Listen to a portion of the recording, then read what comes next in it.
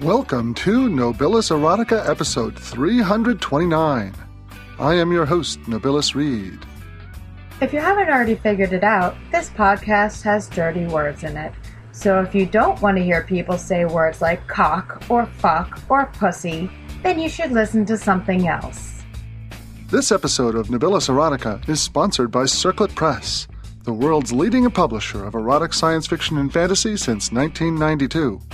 Celebrate the erotic imagination with them at circlet.com. Before we get to this week's story, here's an update on the Patreon campaign. I have just signed a contract on another submission. It's just the sort of story you folks will like, so I'm getting started on producing that right away.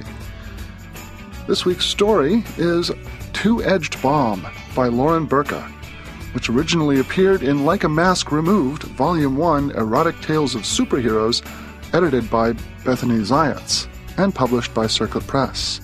Lauren's tarot cards told her she would never have a normal life. So far, they have been 100% correct.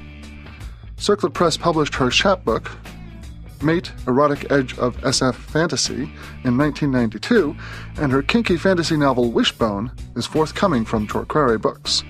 You can visit her website at laurenpburka.circlet.com. Our narrator, Josh Roseman, not the trombonist, the other one, lives in Georgia.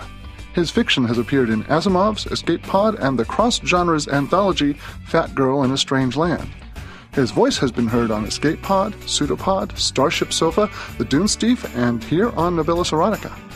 Find him online at roseplusman.com, on Twitter as @listener42, and check out his column 6 of the Best, and yes, that's a spanking reference, over at Nerdery Public. Listen through to the end for a coupon code you can use to get a discount when you buy Like a Mask Removed on circlet.com. Here we go.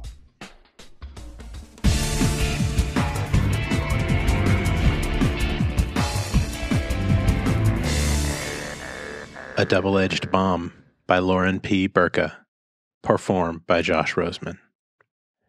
Jamie woke from troubled dreams to the sound of running water. The clock said 3:30. He rolled over and snatched his robe off the floor with a toe.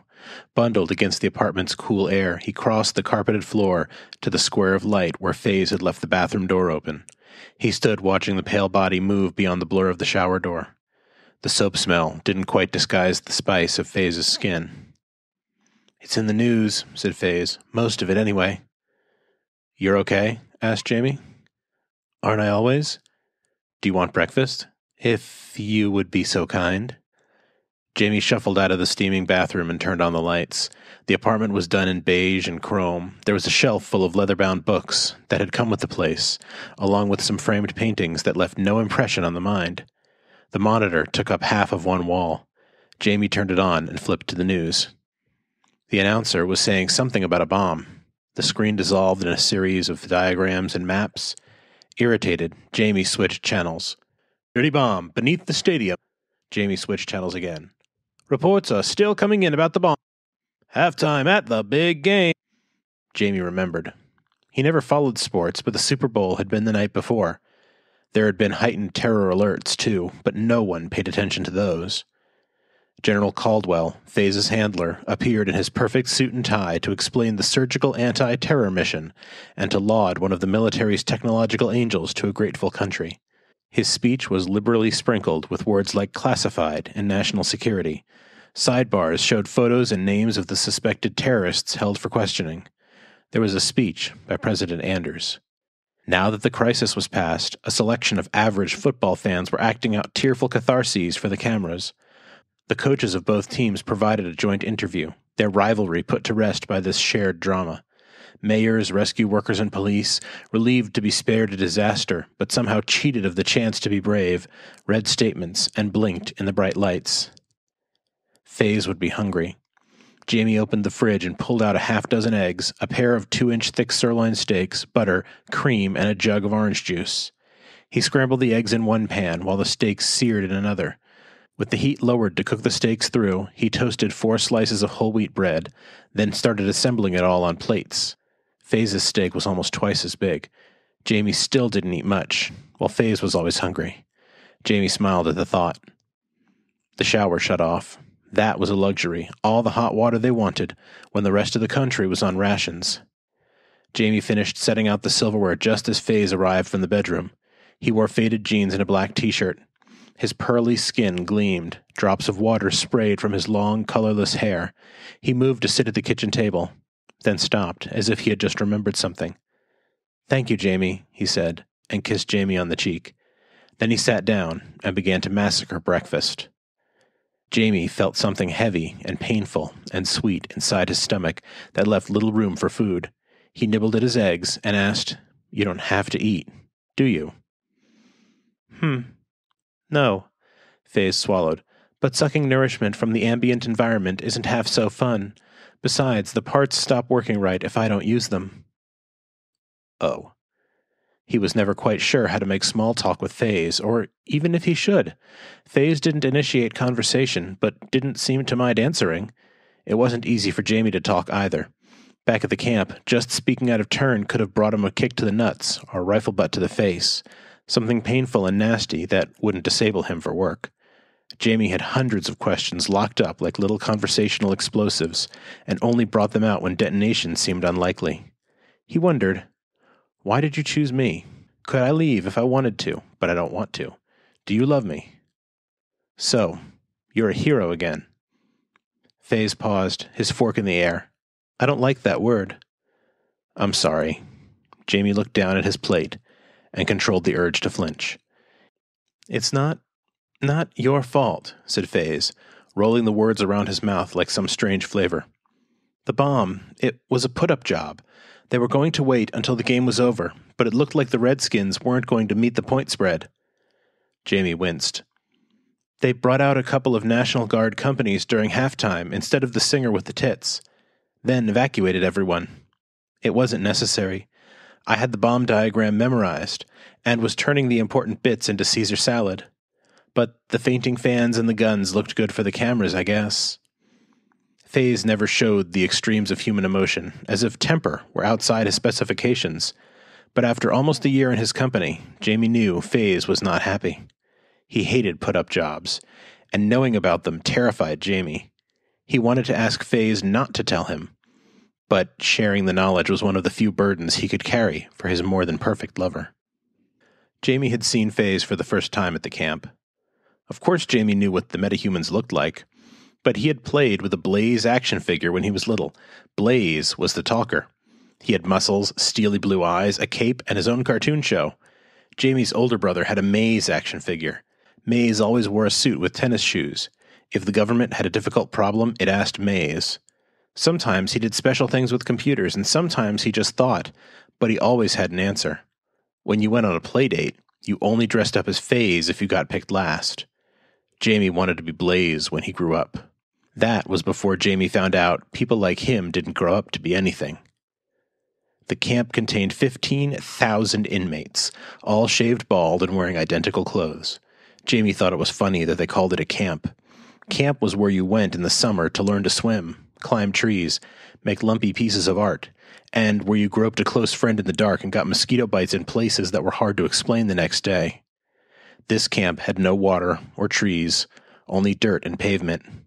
Jamie wasn't even sure where it was. The inmates spent 14 hours a day sewing uniforms, and most of the rest confined to stifling barracks where they tried to sleep under bright surveillance lights.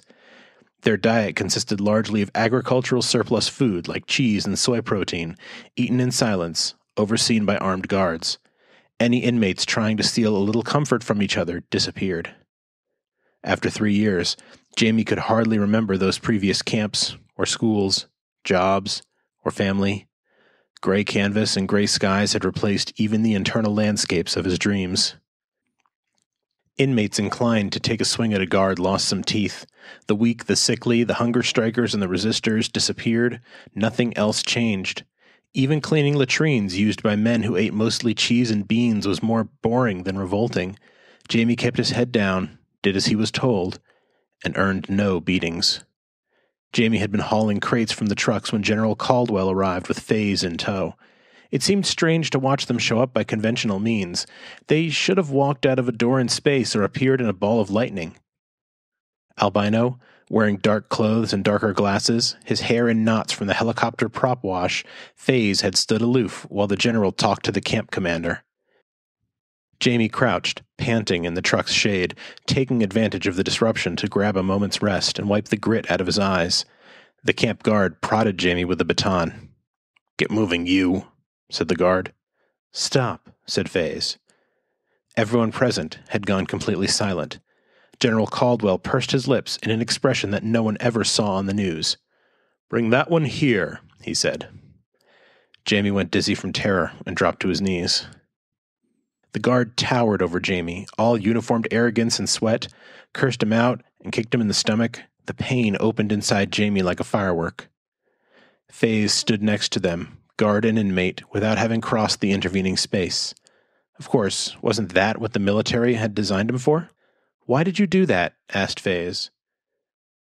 "Because force is the only thing these animals understand," said the guard. "Sir." "I see." Faze kicked the guard in the knee. It wasn't a hard kick, more of a tap, but the guard fell over. He tried to stand up, and fell over again, yelping with surprise. From the knee down, the guard's leg had completely and bloodlessly disappeared. "Did you understand that?" asked Faze. There was no malice in his voice, only curiosity. "Please," said the guard, "put it back." Faze looked around. There were 2 other guards near the truck. One of them was on his hands and knees, vomiting. Faze pointed to the remaining man. "Bring him," he said. But the guard was shaking too hard to do anything but call for an ambulance. A team of medics sedated the mutilated soldier and took Jamie away on a stretcher. The camp medic was surprisingly gentle. He was a conscript, and, he explained, also gay. "I've seen something like this before," he said. "There are fags in places so high up that no one can touch them. Sometimes they take one of us home, like you'd adopt a puppy from the pound. Sometimes they come back in a few months and take another one. I'm not going to lie to you and tell you to be hopeful, but what he did to that guard, well, it makes you think, doesn't it?" Jamie shivered in the thin hospital Johnny. It was as cold inside as it was hot outside. His bruised gut ached. The medical facility was designed to treat wounds and get the inmates back on their feet, so the pain reliever supply was limited. "So, Faze is gay?" "Does look that way, doesn't it?" said the medic. "How did that happen? He's a metahuman." "Just a guess here, but probably the same way it happened to you and me both. Blaze is engaged to a supermodel, you know? If they still need to get laid, then the military didn't take out all the human bits. And humans are funny creatures." "I don't like this," Jamie said. "Will my lawyer even be able to find me if I get transferred out?" The medic frowned. He seemed older than Jamie had thought, his hair grayer, his eyes watery and tired. "Get out, son," he said. "This may be your only chance." Jamie wondered what the medic knew that he did not. Then he realized that he already knew it. Nothing in the camp changed. The best fate that obedience and lawyers could buy him was a quiet death here. The bedroom was as warm and personal as the rest of the apartment was bare. There were clothes on the floor, but not many. Faze could shake a pair of jeans until they were clean and soft and smelled like they had just come out of the dryer. He could repair a sneaker with his bare hands as easily as he dismantled the nuclear device. At Jamie's request, Faze had covered the walls with band posters from Jamie's childhood. They comforted Jamie and made him feel old at the same time. The pale kids with greasy dyed hair and ripped shirts, black men in baggy sweats and monstrous jewelry, even the girls with dark makeup and torn wedding dresses tugged at his earliest desires. The lead singer, wearing nothing but tight jeans, on his knees, handcuffed to the chain-link fence, seemed faintly absurd now. But Faze had mended all the tears and creases, framed it, and hung it up like an icon. Books stuffed the shelves. Rare books, banned books, some fiction, most not. They formed a patchwork atlas of gay sexuality. When Jamie arrived, he had paged through the startling text and photos, noting where Faze had left torn bits of paper to mark something of particular interest. In bed, Faze was like a tourist in a foreign country, methodically ordering the next item on the menu every night. At first, Jamie could refuse him nothing. Faze's skin was so pale and translucent it should have bruised at a touch. But bullets passed through his flesh, or dissolved. His body was as resilient as his appetite was boundless, and his ignorance of practical matters was astonishing. Jamie had to explain that humans were not tireless, that they sometimes needed lubrication, and that body parts did not always cooperate with desire. The hardest lesson of all was Jamie's, that he could say no. He could ask, negotiate, or dominate if he wished. In that bed, he began rebuilding the shattered boundaries of his self, but it seemed to take so long, and pieces were missing. Faze spun the dishes in the air and flicked them, suddenly clean, into the cabinets. He followed Jamie to the bedroom, where a fat candle burned in every corner. A cone of amber incense released a curl of smoke into the air. The faces in the music posters watched over them. The metahumans had the ability to turn a man into slightly dirty water with their hands. Jamie had asked Faze repeatedly if he had ever done so by accident, until he realized he was causing his lover so much pain that the answer was probably yes. If Jamie did not trust that he was safe in Faze's bed, then what was the point of him accepting Faze's invitation to be the first man to go there? As for Jamie, he'd spent 3 years in the care of the soul rapers of Homeland Security, and in the days after Faze manumitted him from the camp, he could hardly piss unless someone ordered him to. It was too easy for them to hurt each other, and too important that they should not. Jamie once had lovers who demanded the most strict equality in all sex acts. He had found their bed games ranged from boring to silly. After some experiments, Faze had agreed. That left the question of how to manage the flow of power and pleasure between them, the sting of lust and the joy of surrender. Now they giggled at the mock seriousness of their made-up ritual. Jamie pulled the quarter out of the pocket of his jeans and held it up. It took no extra senses to watch Faze change. His translucent skin shaded to pink under the candlelight. His breathing accelerated. Jamie rolled the coin between his fingers. He was always the one to toss it.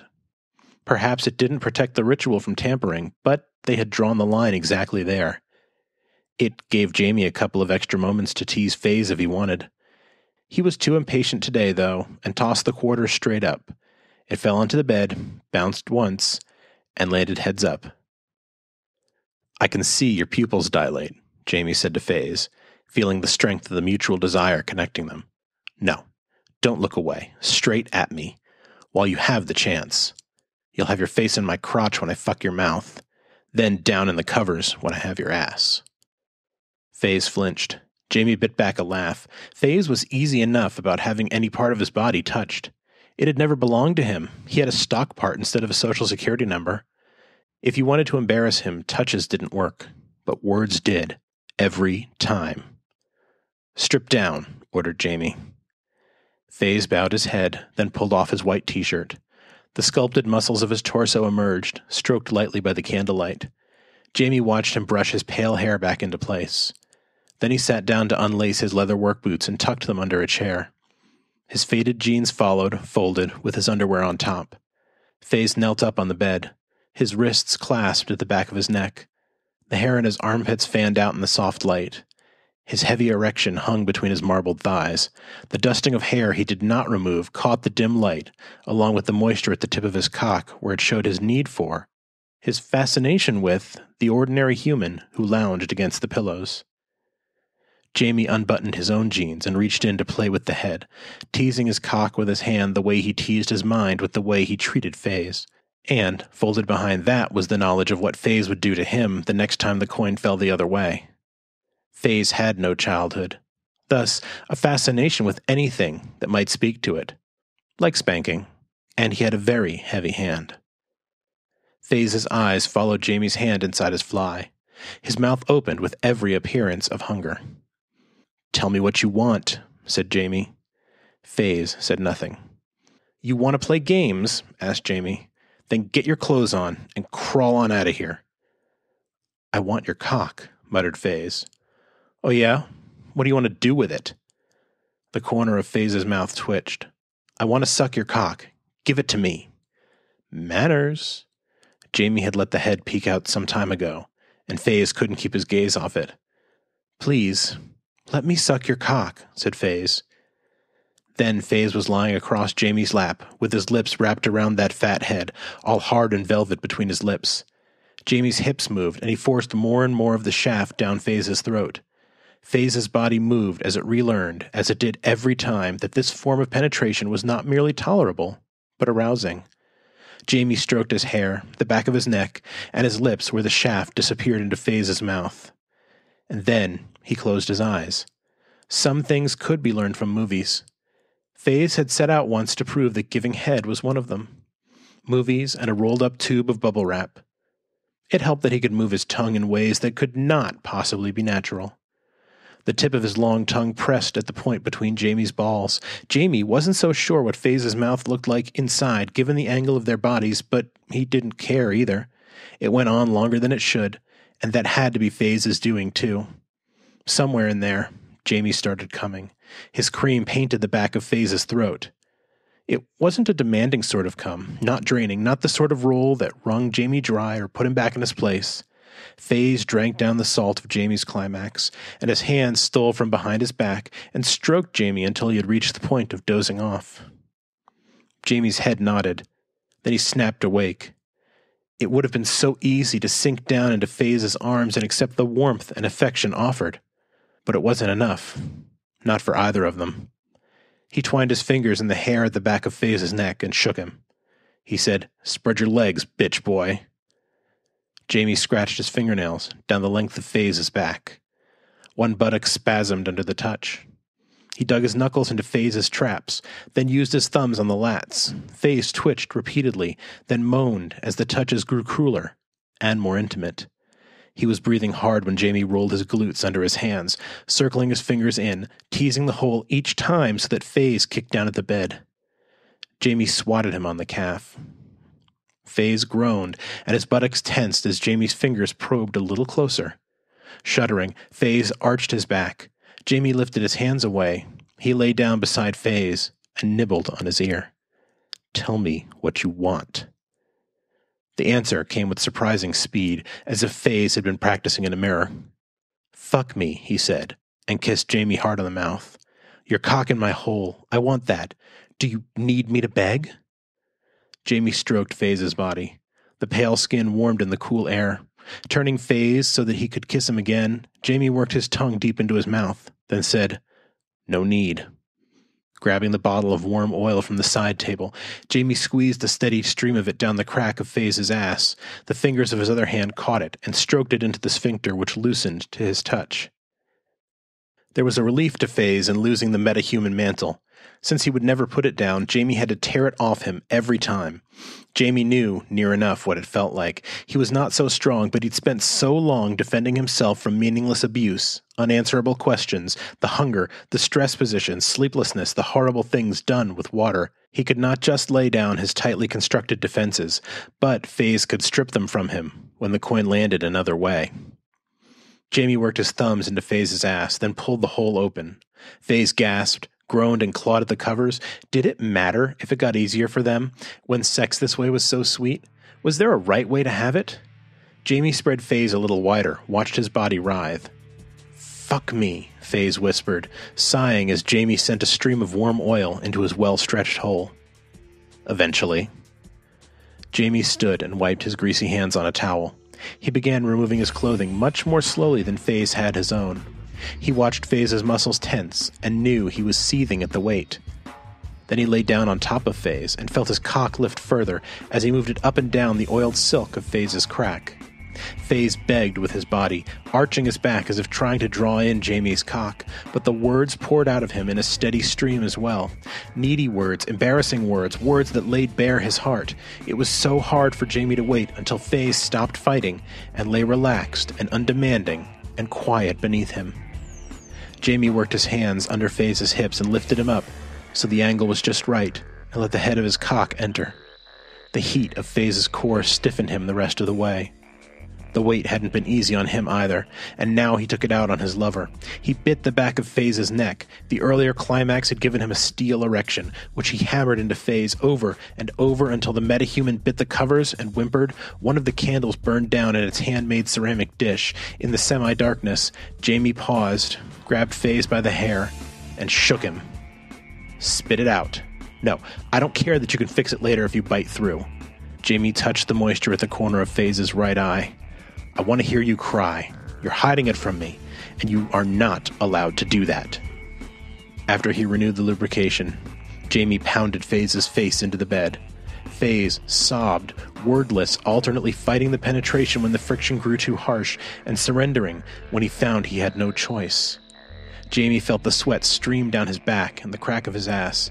He'd be relearning these lessons from Faye tomorrow night, or the night after. He'd better teach them properly then.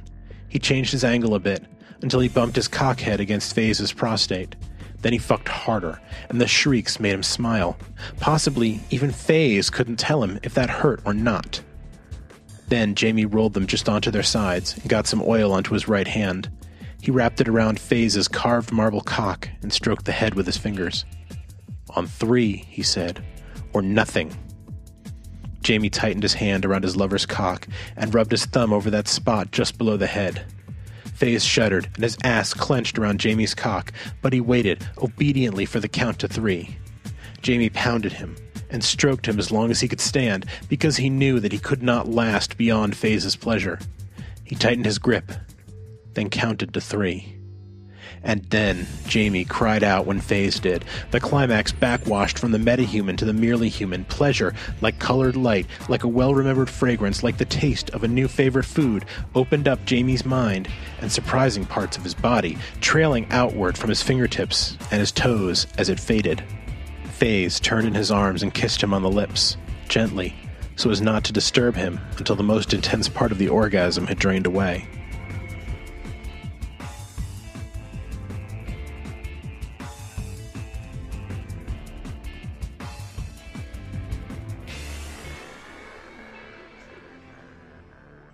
"Those people who were arrested for the bomb," said Jamie, after their sweat cooled.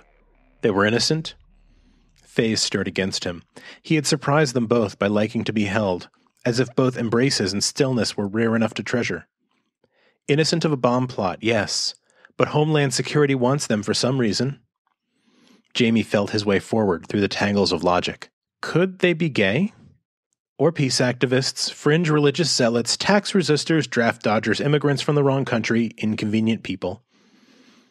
"When you took me away from that camp, you left 15,000 men behind." "That's not the only camp." "How many?"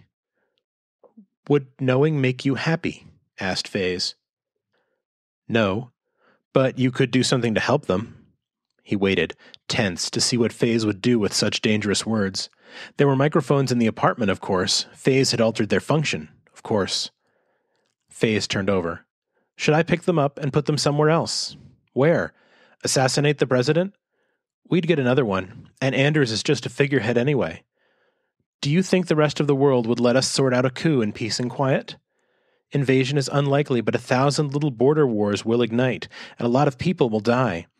When the paint plant blew up last month, I saved, by official count, 843 lives, but 200 people still died. I cannot be made to choose who lives and who dies. It hurts too much." It seemed impossible that bulletproof Faye could be wounded by something as mundane as human death. "But still, let me finish. Mays is the thinker. He said the military forged us with 2 edges, and we can cut both ways. We're bored of their war, but if we end it, we have to be very sure of what we're doing. We can't afford human mistakes. Be patient for me, Jamie." Faye pushed himself up on one elbow and kissed Jamie clumsily on the corner of the lips. "I'll give you a new world, gift-wrapped, with a pink triangle on it if you want. I just need you to hold me until then." Jamie slipped his arms around Faye in the dark. "I can do that, as long as you want."